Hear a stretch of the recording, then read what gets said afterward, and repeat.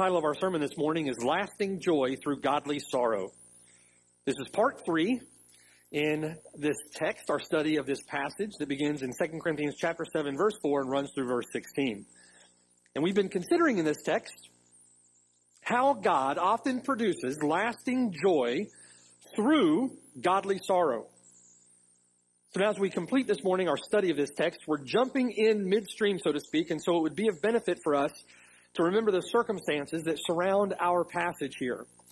After Paul had planted the church in Corinth, soon after Paul had planted the church in Corinth, false teachers infiltrated the church and were leading what amounted to an insurrection, a mutiny in the church there. Paul would later infer in chapter 11 that these false teachers came preaching another Jesus, a different gospel, a different spirit. And with some disturbing success, they began to undermine Paul. They began to attack his ministry, attacking him personally. They were slanderously spreading false accusations, slanderously spreading lies about Paul. And many in Corinth, strangely enough, were being persuaded by these lies. They were giving heed to deceptive doctrines of demons, and they were being led away by these false teachers. Many were making shipwreck of their faith in Corinth. Paul is justifiably concerned. So on one visit in particular, a visit that Paul refers to in chapter 2 as the sorrowful or the painful visit, a member in the church there actually challenged Paul openly and sided with the false teachers against him. Rather than coming to Paul's defense, rather than dealing with the man's sin, rather than dealing with the false teachers, the church stood by and they let it happen. They neglected dealing with sin. They neglected dealing with the false teaching that was going on.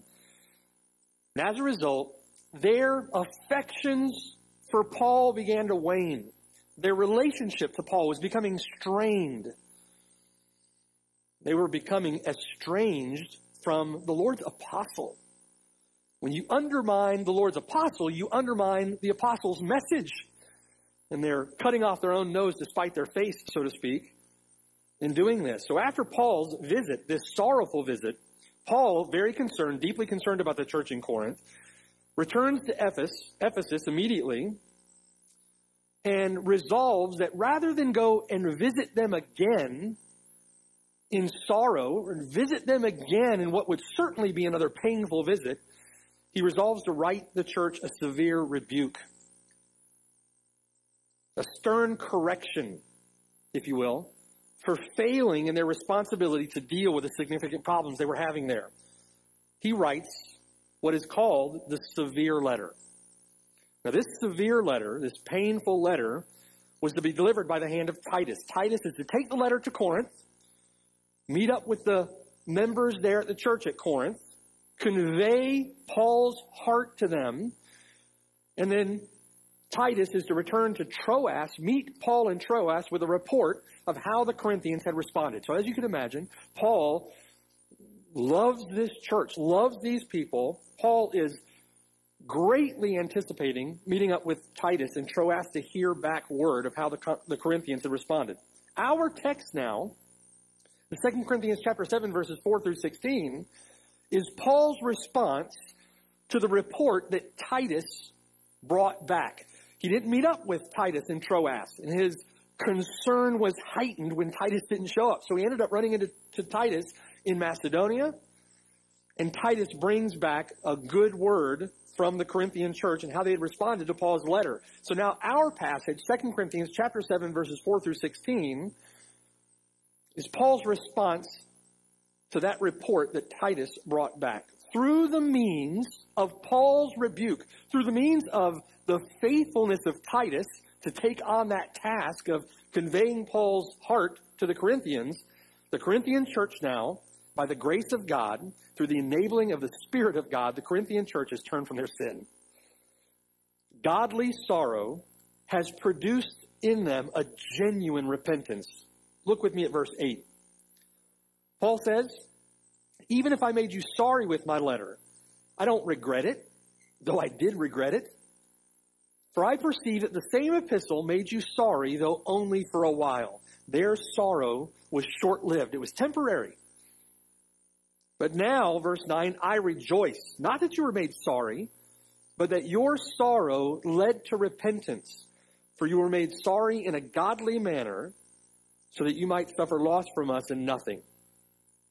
Because, verse 10, godly sorrow produces repentance, leading to salvation. This is not to be regretted. But the sorrow of the world produces death. For observe this very thing, that you sorrowed in a godly manner. In other words, distinguish for yourselves the difference between worldly sorrow and godly sorrow. Observe this very thing, that your sorrow was Godward or godly. Look at the diligence that it produced in you. Verse 11, what clearing of yourselves, what indignation, what fear, what vehement desire, what zeal, and what vindication. And it has finally all come down to this in verse 11. In all things, Paul says, you proved yourselves to be clear in this manner. Their repentance was thoroughgoing repentance, right? They proved themselves to be clear, start to finish, in this manner. Praise the Lord. Amen? Praise the Lord.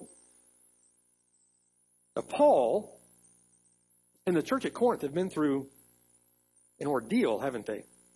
Quite an ordeal together. It has been an ordeal that has produced weeping, tears, and mourning, and sorrow, and grief, and anguish of heart. I'm sure there were many hours in prayer that Paul spent on behalf of that church.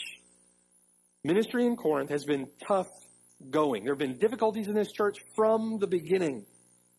And Paul has poured himself out. He references elsewhere that he pours himself out as a drink offering.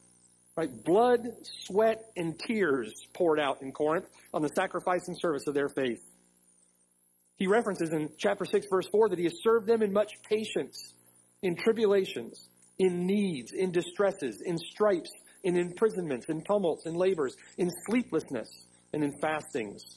In chapter 7, verse 5, he said, our bodies had no rest, but we were troubled on every side. Outside were conflicts, inside were fears. But notice something with me. Even through the difficult and sorrowful circumstances that Paul faced in Corinth, in the midst of their affliction, in the midst of this trial, in the midst of Paul's mourning and weeping and tears and prayer over this people, there is in this passage the consistent and triumphant and persistent testimony of genuine Christian joy. Right? Isn't there joy in the midst of their trial? Joy in the midst of affliction. Paul says in chapter 7, verse 4, I am filled with comfort. I am exceedingly joyful because all our tribulation is over. No, right? He's exceedingly joyful in all our tribulation. That's an amazing statement, isn't it? Think that all that Paul has been through, and Paul can say in verse 4, I am filled with comfort. He says in verse 6, we were comforted by Titus. In verse 7, we were comforted by how he was comforted by you. Now, was it Titus that was doing the comforting? In one part, yes, but in a major, ultimate part, no. Was it the Corinthians comforting Titus that comforted Paul? In one sense, yes. In a micro sense, yes. In a macro sense, no. Ultimately, no. Paul says in verse 8, although I was initially sorry that I had to write that difficult letter, it led to your repentance in verse 9, and now I rejoice. We rejoiced exceedingly more for the joy of Titus, verse 13. This is a joy fest. Everybody's rejoicing. Now, verse 16, I rejoice that I have confidence in you in everything. Can you see through the text how there's this thread of joy, Christian joy, unconquerable joy, steadfast joy through these trying circumstances? Consistent, persistent, triumphant, undiluted, inexpressible, lasting, unconquerable joy. In the midst of, through, and on the other side of godly or Godward sorrow. Now, you and I in the church, we should be greatly encouraged by that. We should be greatly encouraged by that. We should certainly be instructed by it, right? This is Paul's example. We should follow Paul's example. There's a reason that Paul is joyful in the midst of trial. There's a reason that James can say we are to count it all joy when we fall into various trials, when we fall into difficulty. So we should certainly be instructed by this. Maybe this morning you should be convicted by this, right? We tend to grumble, don't we? We tend to complain in our circumstances where Paul is here rejoicing in his. And it's most often that we don't have it as tough as Paul does. Paul's example here should, though, encourage us. This is encouraging to the Christian. Why? Why would it be encouraging to you and I as Christians? Because every genuine Christian is involved in Christian ministry. It's not just me or the other elders here that are involved in Christian ministry. It's not just the deacons here that are involved in Christian ministry. If you're a Christian, you're here, you're involved in ministry. You've been given a ministry. Every genuine Christian involved in Christian ministry then will face adversity.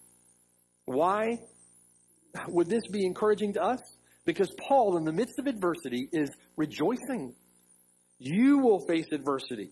In your ministry, in your service to the church, you will face difficulty. You will shed tears. You will mourn. You will pour yourself out in prayer and pour yourself out on the service and sacrifice of someone else's faith.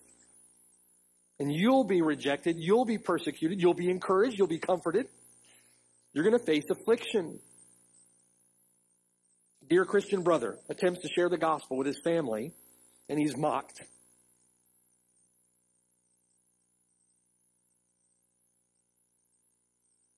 Your wife threatens to leave you because of your commitment to Christ. A sister you love dearly leaves the church in error. A brother lies paralyzed in a rehab facility due to a botched surgery. The church you love in Haiti is flooded by rain, broken into by thieves, and they put your friend in the hospital. You plead with a husband to love his wife. You plead with the Lord to save your child. You plead with a lost person to turn from their sin. You come alongside someone battling discouragement. And all that was last week, right? Ministry is often a difficult business. Not just difficult for the pastor or difficult for a deacon, difficult for a Christian. Christian ministry is tough going. Spurgeon once confessed. He said, I'm the subject of depressions of spirit so fearful that I hope none of you ever gets to such extremes of wretchedness as I go to. That was Spurgeon. Luther would fall into such depression that his wife would start hiding sharp objects in the house. He's concerned that Luther was going to hurt himself. On one occasion, she came into his room in her funeral dress. And Luther was startled to see her in her funeral dress, and he asked her who had died. And she said, no one. But by the way that you are acting, I had thought that God had died. You speak the truth in love, and you will be persecuted. And Christians speak the truth in love, don't they? A genuine Christian will open his mouth to speak the truth in love. And when you open your mouth to preach, to speak the truth in love, you will be persecuted. You get involved in the lives of the people at this church, and you will face heartbreak. Many of you still feel the pain of that, don't you? Heartbreak. You faithfully serve the Lord Jesus Christ by preaching the gospel and serving his people, and you will face affliction. Ministry is difficult. You will battle discouragement. You will be tempted to compromise. You'll feel like, at times, taking the easy way out. You may even now be taking the easy way out, sitting on the sidelines, not preaching the gospel for fear, or not having that conversation for fear, or not wanting to get involved because of what it might cost you. And even now, you're sitting on the sidelines, sitting on the bench. You'll avoid evangelism because of a sinful fear of man. You'll doubt that God is working all things together for good. And it's just easier to go through the motions and show up on Sunday and go home the rest of the week, right? Paul himself said that he was downcast. But that's where Paul's example in this text is so encouraging to you and I. It should be. Because God, who comforts the downcast, Paul says, comforted us. And we can say with Paul, I am exceedingly joyful in all my tribulation. I'm not saying that's going to be perfect all the time, right? Right now you just sort of wave a magic wand and, and it's this superficial, empty, vapid kind of joy that's not lasting because it's not real, it's not genuine. What I'm saying, what Paul is saying, what Paul is exemplifying in this text is that even in the midst of difficulty and trial and affliction, you can be exceedingly joyful. Exceedingly joyful in all your tribulation. The ESV says it this way, in all our affliction, I am overflowing with joy, Paul says. Now the question is how, Paul? How? How is that possible? Where does that persistent, unconquerable, indomitable joy come from? Joy even in the midst of trials, even in the midst of affliction. Paul actually says this to the Colossians. He says, I now rejoice in my sufferings for you.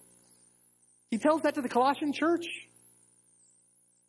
James says, count it all joy when you fall into various trials. Where does that joy come from? That solemn or suffering joy. That joy that persists in the midst of trial. Well, there are several answers that are certainly true. Right? Several answers to that. Galatians 5 says that the fruit of the Spirit is joy. So if you're yielded to the Spirit, you're depending upon the Spirit, then the Spirit produces joy in the heart and life of a genuine Christian. That joy is certainly produced in the heart of a believer by the Spirit of God, even in the midst of trials, even in the midst of affliction. There's a sense in which joy comes from the promises of God, from the testimony of God to the believer, that God is sovereignly in control of all things whatsoever that come to pass, that God is producing good, even in the midst of trial, sanctifying us through the trial, working all things together for good. Peter says this. Peter says, we rejoice to the extent that we partake of Christ's sufferings.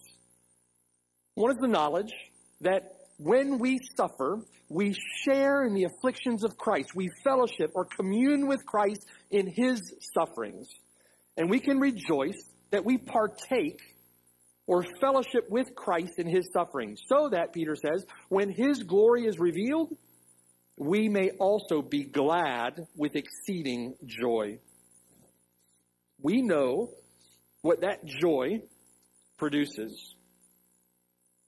In the Sermon on the Mount, the Lord puts us in fellowship with the prophets. When we share in their suffering, the Lord himself says, blessed are you when they revile you, when they persecute you, because so they persecuted the prophets who were before you. Here, Peter puts us in fellowship with Christ in his suffering. But I want to show you another answer that's revealed in our text. It's revealed right here, this passage, 2 Corinthians chapter 7, verses 4 through 16. And the answer to that is love. How is it that we can have a persistent, unconquerable joy, even in the midst of trial? The answer to that is love. Love for those to whom we minister. Love for those to whom we serve. An others-focused, others-directed, God-word, Spirit-enabled, Christ-magnifying love. Love that delights in others, love that delights in truth, love that delights in Christ, love that rejoices in the grace of God to others. It's a love for the Lord. It's a love for the Lord's people, and that shows up in your ministry to one another. Why do you serve the Lord? Because I love the Lord and I love God's people, right? What compels the Lord Jesus Christ to kneel before his disciples and wash their feet? It's love. And then he gives them the commandment, as I've loved you, so you also love one another. By this, My disciples are known by their love for one another, right? The answer is love. Now you might say to yourself or ask the question, how in the world is that possible? Right? It's Paul's love for the church at Corinth. It's Paul's love for those people that has caused him the most grief. Right? It's because he loves them that he's pouring out his heart in anguish over them. It's because he loves them, because he loves the Lord, because he loves the Lord's church, loves the Lord's people, that Paul is concerned over their spiritual state. Well, that's the way it works, isn't it? A love for them, his love for them, is the basis for his deep concern. It's the basis for his grief. It's the basis for his sorrow. His love for them is the basis for his tears, his basis for those hours spent in prayer. And at the same time, it's that love for them that is the fuel, the rocket fuel that drives his joy.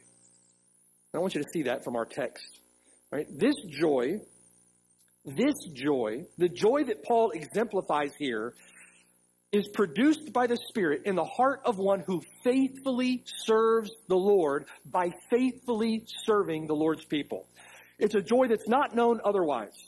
So if you claim to be a Christian and you're not faithfully serving the Lord by preaching the gospel to the lost, or you're not faithfully serving the Lord by serving the Lord's people in the church, this is a joy that you can't know.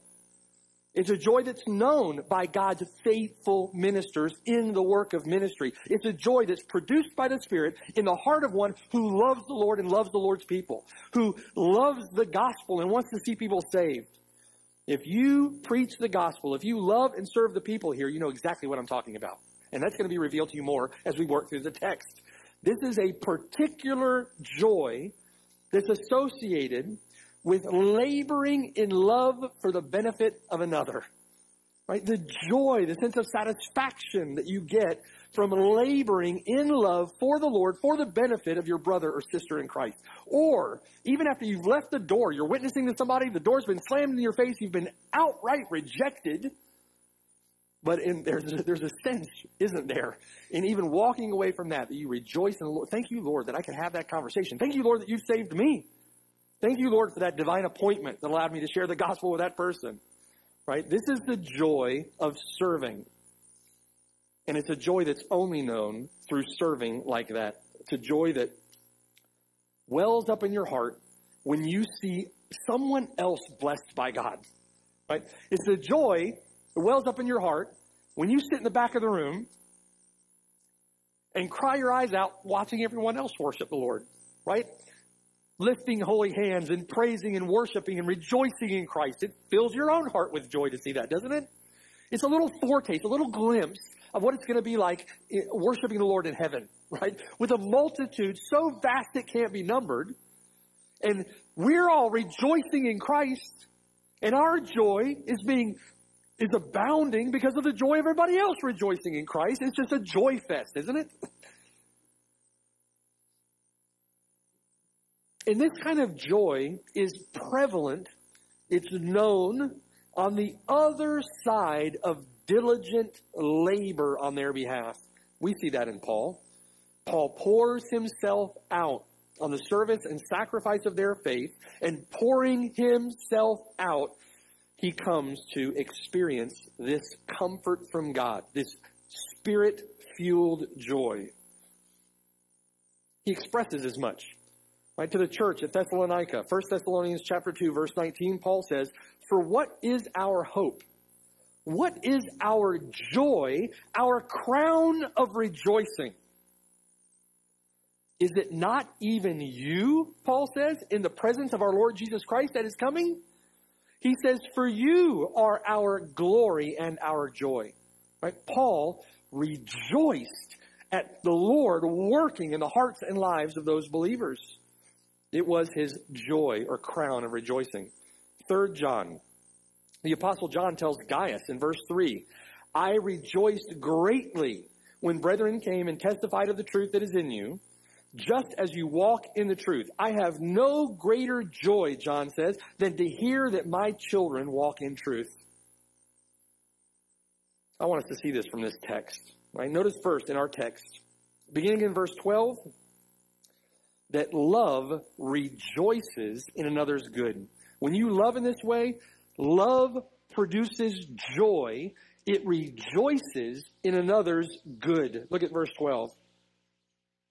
Paul says, therefore, although I wrote to you, I did not do it for the sake of him who had done the wrong, nor did I do it for the sake of him who suffered wrong, but so that our care for you in the sight of God might appear to you.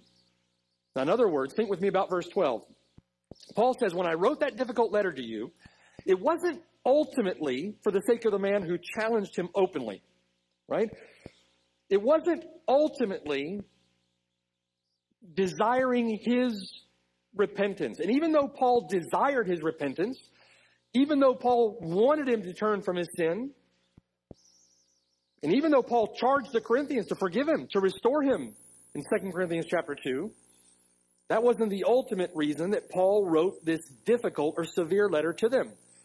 Paul speaks of himself in verse 12, where he says that he didn't ultimately write the letter for the sake of the one who suffered the wrong. Though Paul certainly wanted to be reconciled to the Corinthians and wanted the Corinthians to be reconciled to him.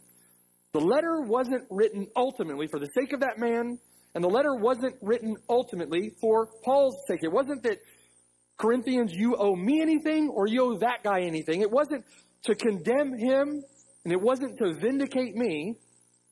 No, Paul says, he wrote this corrective letter, a letter of rebuke, this severe letter, so that, verse 12, our care for you in the sight of God might appear to you.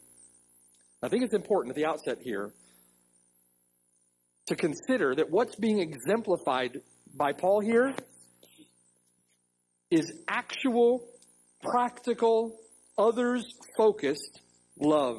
In other words, think with me about our context. The love that Paul is exemplifying, the love that Paul is demonstrating, is not self-serving love. It's not self-seeking love. This is self-sacrificing love, right? It's not self-interested love, not self-indulgent love. This is self-sacrificing love. This is the love that's demonstrated to them that has persevered with them through adversity and pain, persevered with them through their sin. This is the love that has suffered long and is kind. This is a love that has not paraded itself, nor has been puffed up, nor has behaved rudely. This is a love that isn't seeking its own, but it's seeking another's good. So this is a genuine love. And think with me, genuine love says what needs to be said. Genuine love does what must be done. This is a difficult circumstance, and the Corinthians, their conduct warranted a rebuke from the Apostle Paul, warranted a stern correction. Genuine love risks offending in order to do what must be done. In other words, genuine love doesn't just sweep that insidious, wicked, soul-destroying sin under the rug. Genuine love digs it out. It confronts in love. It speaks the truth in love. It risks offending. It does what needs to be done, and it says what needs to be said. Often, if you think about it, it's blindness or it's pride or it's ingratitude on the receiving end of that love that sees it as harsh or unloving. But remember with me, the letter that Paul wrote was a severe letter. It's called a severe letter for a reason. It was a hard letter. There would be many who would receive that letter that would be tempted to consider it harsh. But what is it in truth? As we consider the text together, that letter is loving, isn't it? This is the way that you show love. It's the love in truth. The letter also, I want you to consider with me, that the letter was written in a context of love. So Paul had evidenced his love for them by the way that he had lived and served among them. So this wasn't out of the blue, right? He doesn't know them, they don't know him, and he just drops this severe letter on them. No. right? Paul had labored and served among them. Paul knew them. They knew Paul. Paul had expressed his heart to them. They had seen his life and his heart for them. So this was a severe letter. It was a hard letter. It was a confronting letter, a rebuking letter, but it was a letter that was written in a context of sacrificial love that had already been demonstrated along the way, right? So, husbands, if you're sitting here this morning and you're thinking to yourself, I'm going to go home and have a conversation with my wife, and it's going to be loving. And no, you're thinking about it all wrong, right? This is in a context of love. You be loving to your wife. Wives, you're sitting there thinking to yourself, I hope my husband is listening to this.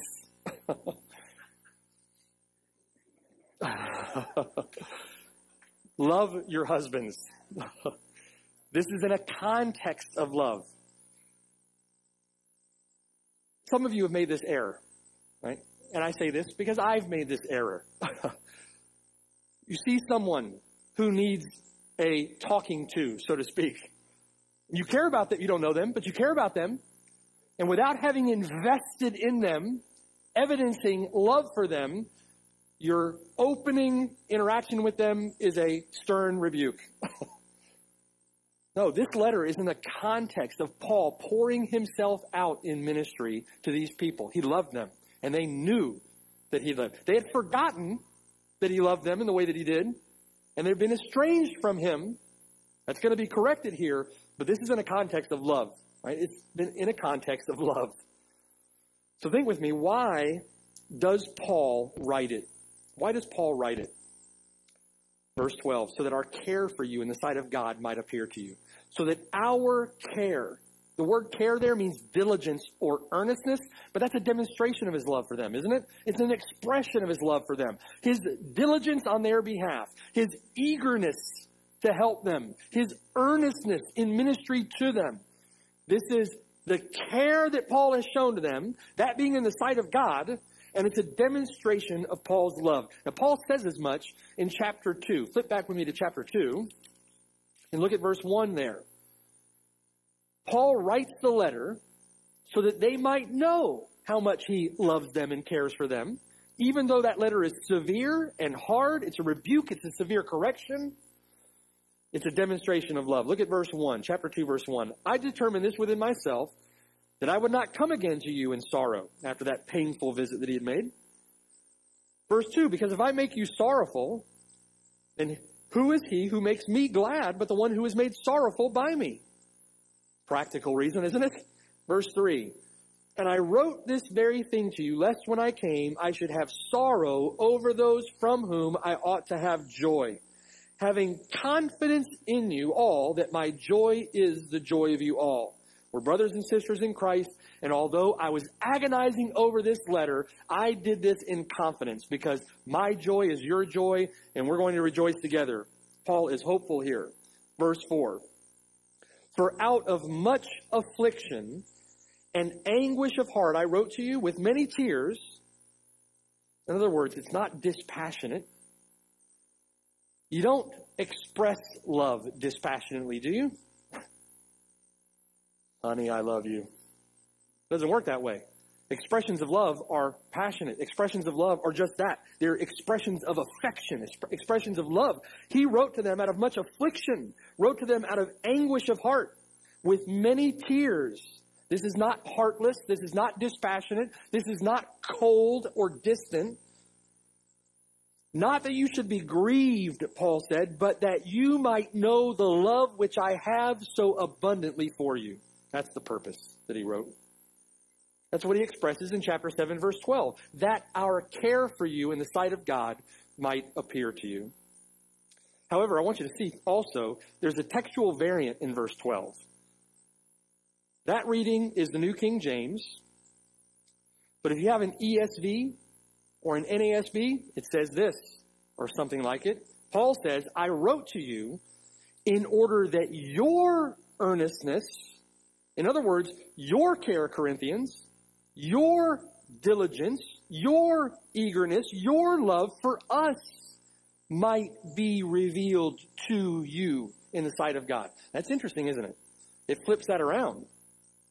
Now that variant is more common in the manuscripts than the one I read to you from the New King James. Paul says, I wrote to you in order that your earnestness for us might be revealed to you in the sight of God. Now either way, it's an accurate way of thinking about what Paul is saying. In essence, you can't go wrong, right? Calvin says, John Calvin, he says, my readers are at liberty, so far as I am concerned, to make the choice of either. Now, if you take the more common rendering, that second rendering, which is more common in the manuscripts, you can see the effects of their own sin on their relationship to Paul, right? Think with me about verse 12 in that way. The Corinthians have lost sight of their affection for the Apostle Paul. Apostle Paul has labored among them, preached to them, prayed for them, wept with them. He's been patient with them, long-suffering with them, kind toward them, compassionate toward them. He has fellowshiped with them. He has been hospitable with them. And the Corinthians have lost sight of their affection for Paul. Paul hasn't lost sight of his affection for them. Paul is crying out in affection for them, right? But they've lost sight of their affection for Paul. Why does that happen? It happens as a result of sin. Happens as a result of sin. Their earnestness, their care for him has grown cold. They don't love him like they should. They don't love him like they did, right? His preaching, because of this, isn't getting through like it used to. They're not thinking of him in the same way. Used to be when he walked through the doors of the church, there's a big hug, big smile on their face. Now he walks through the doors of the church and it's, why has your countenance fallen? It's because of sin. It's because of sin. So, what is Paul then accomplishing? Thinking about verse 12 that way, what is Paul accomplishing by writing the severe letter to them?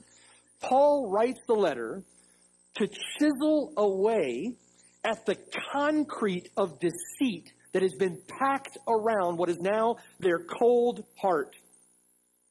So that, in chiseling away at that concrete, it's so that their true heart attitude toward Paul, right? That which is real, that which is genuine, that which is Spirit-enabled, Spirit-empowered, that which is unfettered or unrestricted by this sin that has come between them, so that their true heart attitude, their true affection, their true love for Paul can be restored, or as Paul says in verse 12, revealed to them in the sight of God. They need to remember why it is that they first loved him, right? They need to remember what it was like when he first preached the gospel, when they were hearing the word of God from the Apostle Paul, and their hearts burned within them, right? As the hearts of the disciples burned within them as they talked with Christ along the road to Emmaus, right? Paul's preaching the word of God to them, and they've grown cold toward Paul. As one said, Paul intends with the letter to take them on a voyage of self-discovery.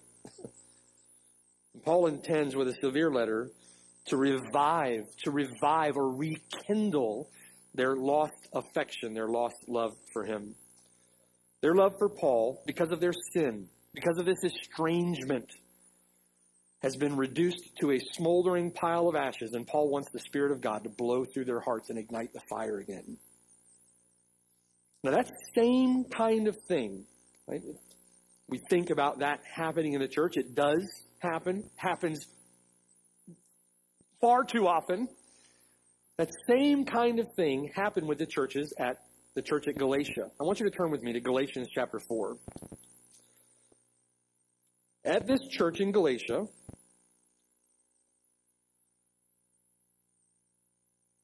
false teachers had infiltrated the church.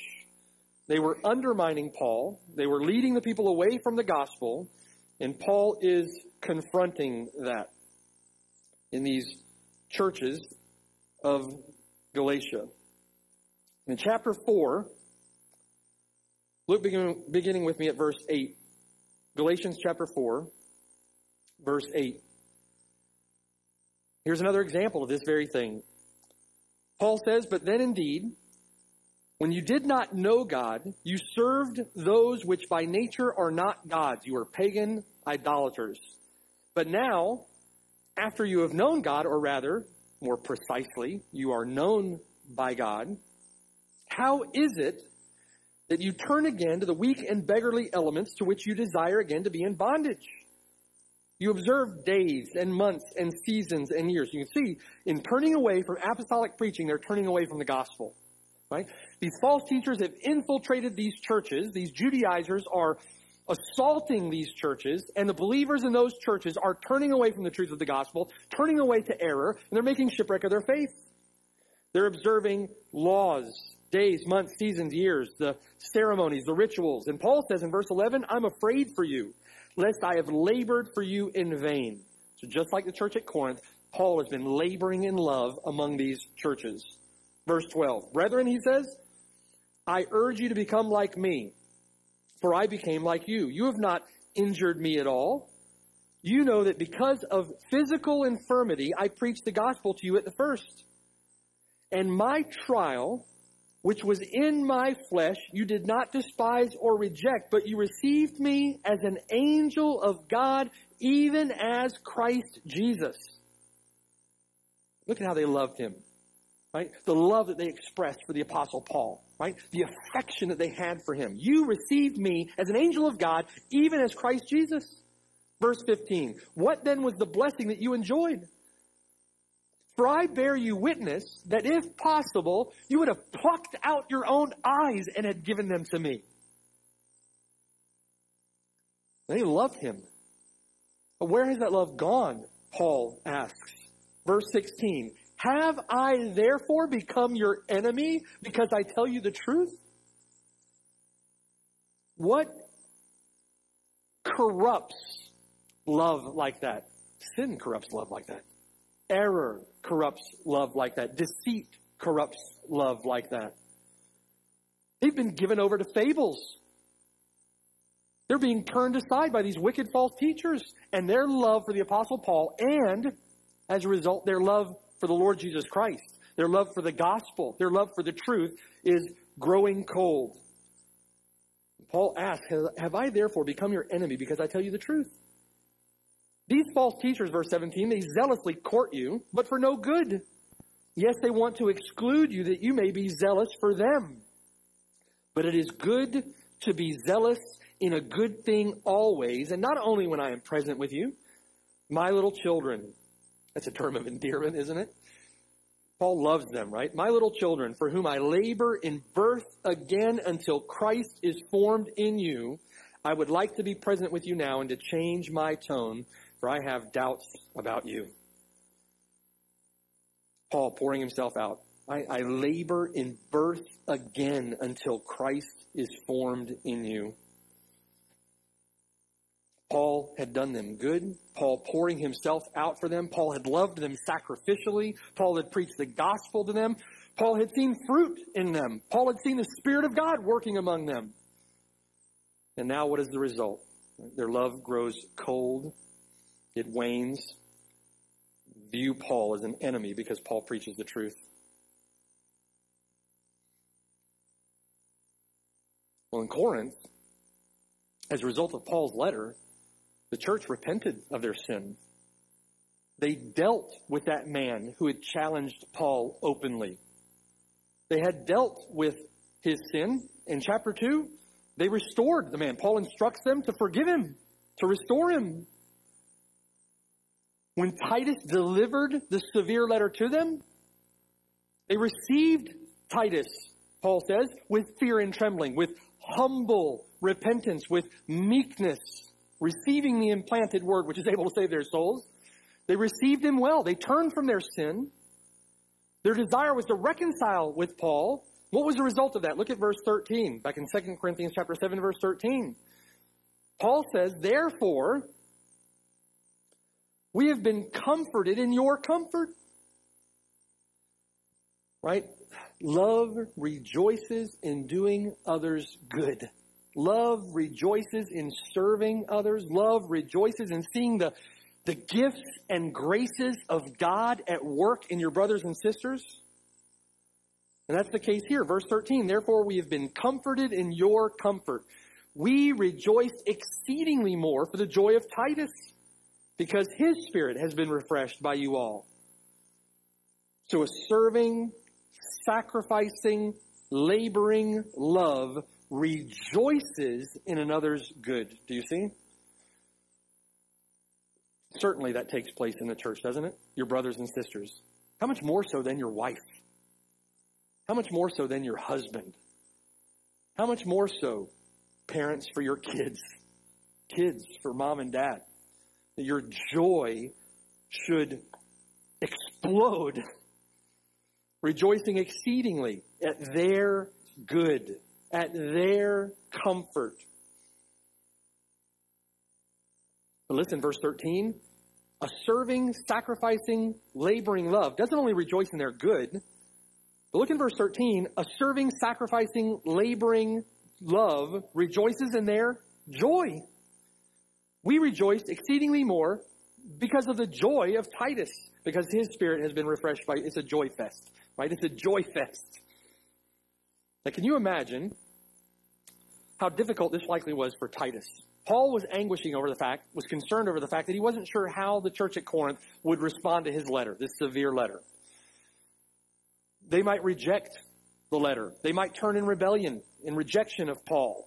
They might not repent. They might turn. Paul was concerned about this, right? That was why Paul was in such holy anxiety over meeting up with Titus to hear word back. But can you imagine how difficult this likely was for Titus himself? There was no doubt on the part of Paul, and certainly Titus, as to how the Corinthians might respond to this. I can hear Titus saying, right, don't kill the messenger. That's where we get that phrase from. Titus comes with a letter. It's Paul's rebuke. Titus is the one delivering it. But Paul says, love is the reason that I wrote, and so therefore I am comforted in your comfort. Love is the reason that Titus took the letter, and so Titus is rejoicing in their comfort, rejoicing in their repentance. And Paul says, I am comforted in the comfort, in your comfort, and I'm rejoicing in the joy of Titus. The verb there in verse 13 for comfort is passive. He is comforted, right? It's passive. That's not the Corinthians themselves that are comforting Paul. It's not even Titus himself that is comforting Paul. The verb there in verse 13 is literally, we have been comforted upon your comfort. Right? In other words, it's God who is comforting the downcast. It is the God of all comfort, the Father of all mercies, who comforts us in all our tribulations. Chapter 1. Right? And where does that comfort lead? It leads to joy. It leads to joy. We rejoiced exceedingly more for the joy of Titus because his spirit has been refreshed by you all. Love rejoices in another's good. The word for refreshed, you look at verse 13, the very end of verse 13 there. That word refreshed, very interesting word. Right, the word refreshed carries the sense of taking a short break, a temporary break. In other words, it's not a lasting refreshment, or a permanent refreshment. Why do you think that is? Why is the refreshment only temporary? Because even after this, there's more to be done. Right? The work is never done. This is a temporary refreshment, but listen, there are problems that still exist at Corinth.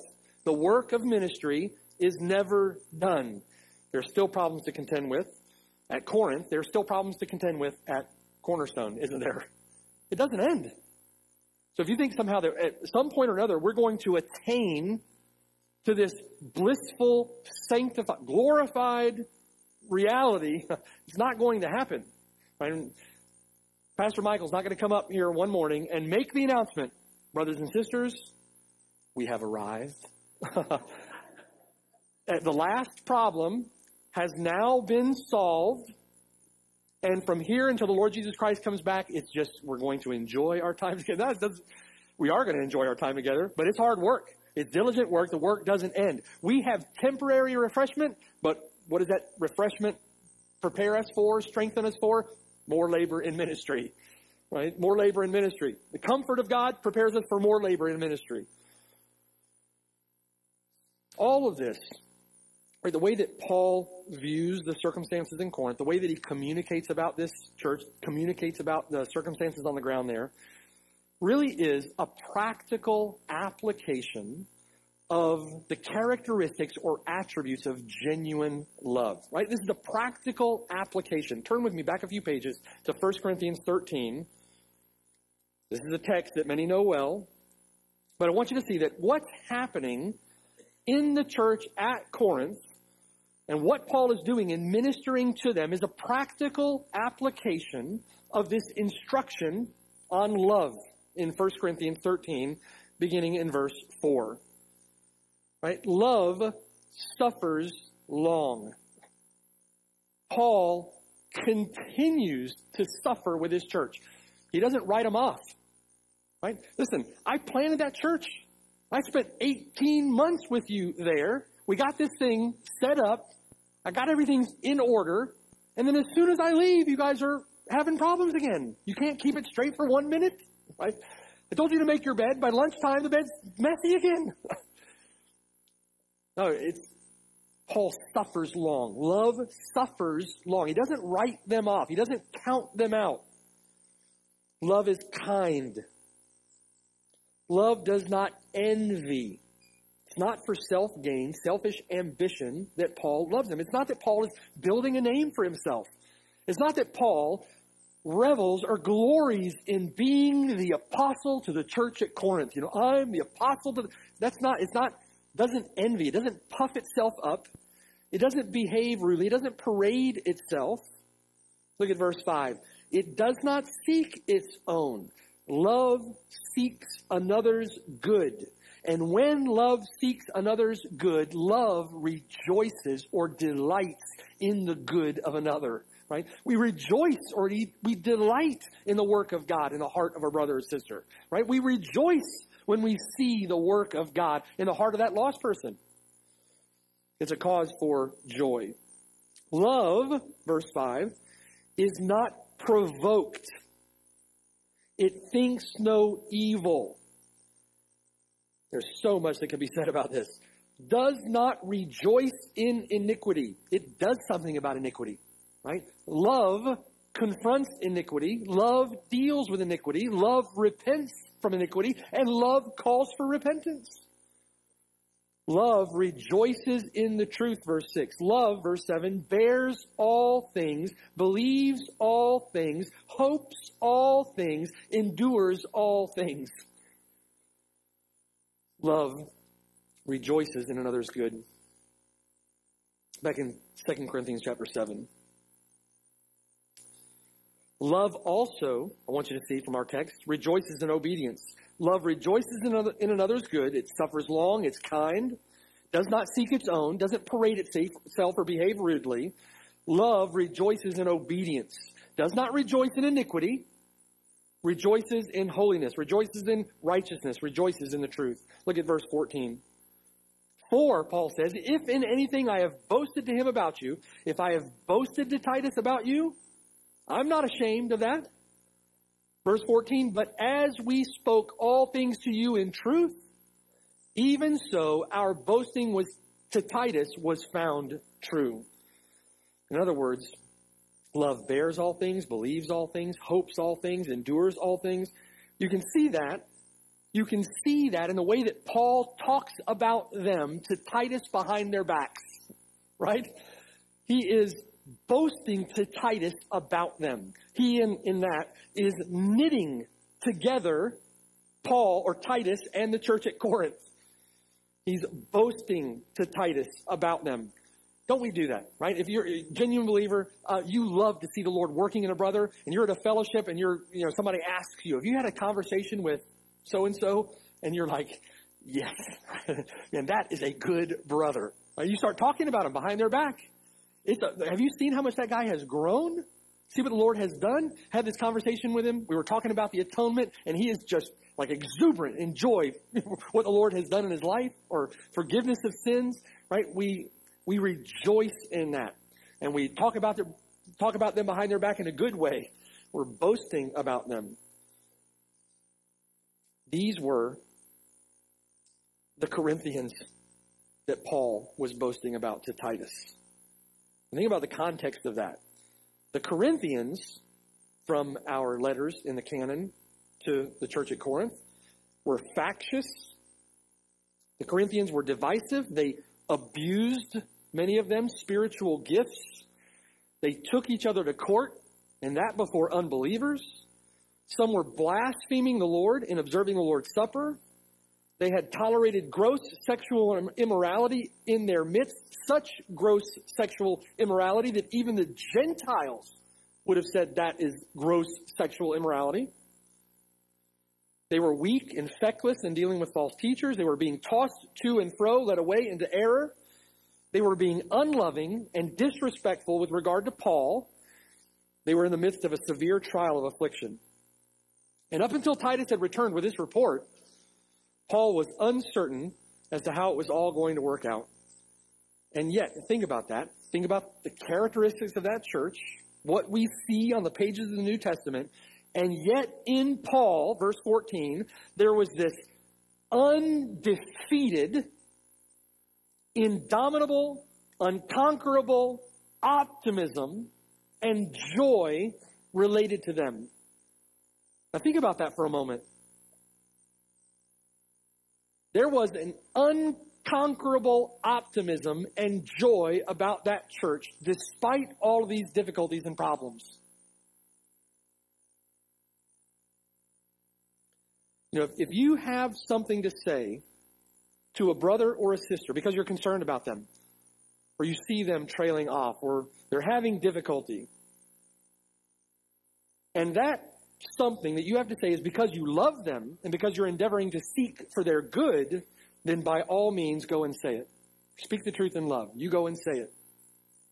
That's your responsibility. It's your duty. It should also be your delight because you love them.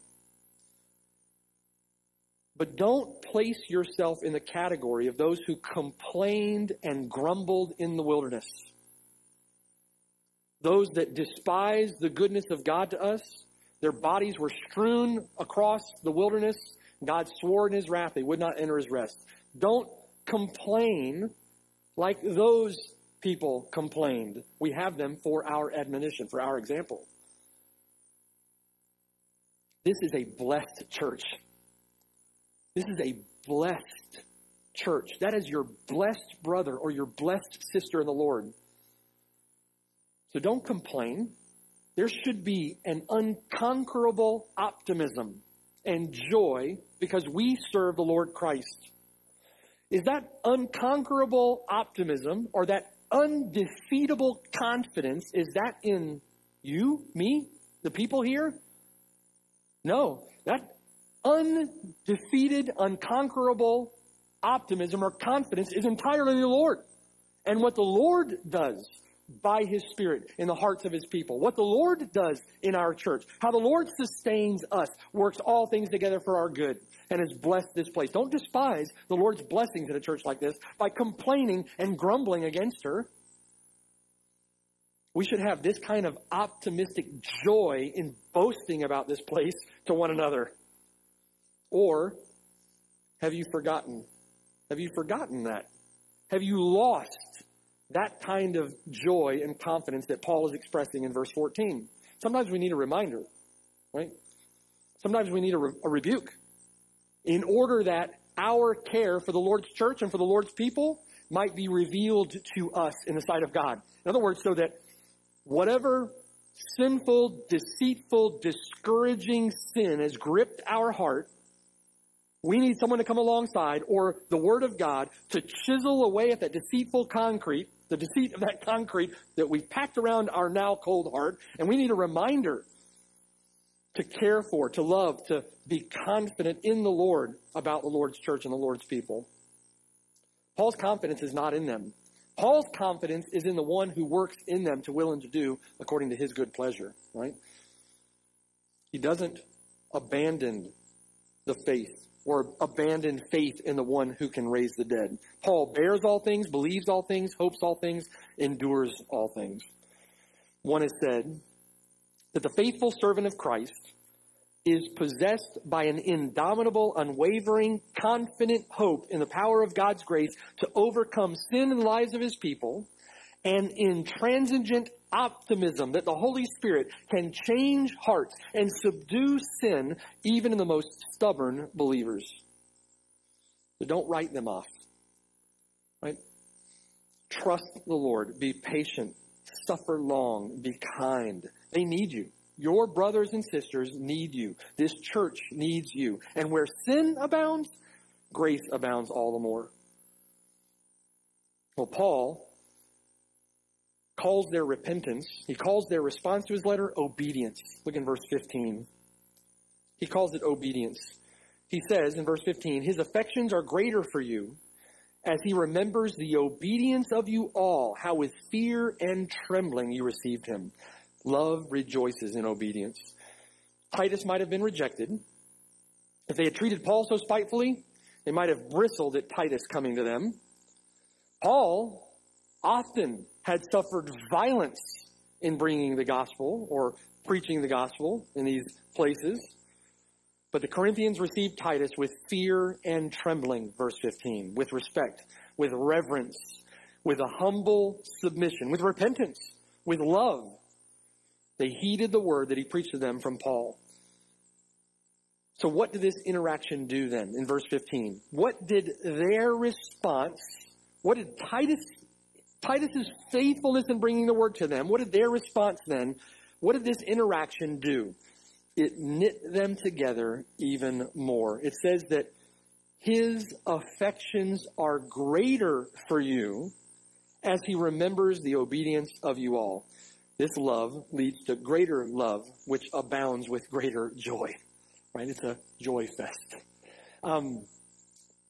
Forgive me for the bad analogy, but in sales or in business, maybe you've heard of this before, there's something called service recovery, where in a business or maybe in a sales deal, you businessmen know exactly what I'm talking about, or in a business where customer service isn't as service-oriented as you would like it to be. It's not done well. And so it's called service recovery when you then, in light of that bad circumstance, go above and beyond or take extra steps to ensure that the customer is taken care of. Right? It's called service recovery. It's often the case, statistics and research show, that in service recovery, the likelihood of that being a long-term or lasting customer is actually increased by the bad thing that happened and because of the extra mile taken to repair the service that was bad. Right? It actually increases customer retention when there's good service recovery done. In a very bad way, that is illustrative of this concept being communicated here by Titus in verse 15. There's this difficult circumstance, these difficult circumstances, this trial of affliction, this anguish over their conduct, right? Paul delivers this severe rebuke, this correction that is necessary. Titus takes it to them, delivers it to them, and through that trial, through that difficulty, the Lord actually knits them together even closer than they were before. Right? How many times has that happened to you? It's happened to me. Right? A brother that you've been through a trial with or been through a difficulty with, by the grace of God, the power of his Spirit, that's the only way we can explain it, you love that brother more. You're closer to that brother as a result of that trial and affliction. That love leads to greater love, which abounds with greater joy. So in verse 16, then, Paul says, therefore, in light of all this, I rejoice that I have confidence in you in everything. I have confidence in you in everything. This all the while, incidentally, is all tied back to our relationship to the Lord Jesus Christ. Romans 8 says that you and I, if you're in Christ, if you turn from your sin, put your faith and trust in him, then you have been predestined to be conformed into the image of his Son. You've been predestined to be made more like Christ. That's a reference to our sanctification. That in our sanctification, the Lord is making us more like Christ. He is chiseling away at the sin which so easily ensnares us. He is chiseling away at the inward corruption that continues to plague us, right? And he is sanctifying us, conforming us into the image of his Son. The more that you and I, as believers in the church, the more that we are conformed to his image, the more that we reflect that image to one another. The more Christ-like that you become with your brothers and sisters. The more Christ-like that you interact with your wife. The more Christ-like that you raise and discipline and interact with your children, right? The more Christ-like that you become on the job. The more Christ-like that you become as a student. We become more like Christ. The more that we reflect him, the more that we glorify him, the more that we reflect his glory, the more that we reflect his attributes, the more that we reflect his love, his mercy, his compassion, his patience, his kindness, the more that we reflect his holiness, the more that we reflect his hatred for sin, the more that we reflect a love for his people, right? The more that we reflect him. And the more that you and I see Christ in one another, the more that we love one another. Apart from the Lord Jesus Christ, I'm unlovable. What is it that a brother or a sister might love in me? It's Christ in me. And that's the end of the story. Right? What makes you more lovable to a brother or a sister? One who loves the Lord. It's Christ in you. It's that glory reflected. The more that the Lord makes us like Christ, the more that we love one another. The more that we love fellowship with one another, the more that we love our worship together, the more that we love our Sunday lunches, right? And our midweek meetings and our small groups, the more that we love serving one another, right? And when we love one another in that way, in a Christ-like, Christ-exalting, Christ-glorifying way, the more we rejoice in one another. The more we rejoice in Christ, and we see him in you. We rejoice in one another. A lack or a want of conformity to Christ, a lack of Christ-likeness is a cause of sorrow and grief. That's what caused the sorrow to begin with in Corinth. That's why Paul is grieved. And their Godward sorrow, their godly sorrow, their Christ-like hatred for sin, their God-given, Spirit-enabled, genuine repentance was a cause for great love, great joy. A lack or a want of that is a cause for great concern. If you are here this morning and you've never turned from your sin, you are living even now in rebellion to the Lord Jesus Christ, living life for yourself, self-indulgent, self-loving, self-seeking.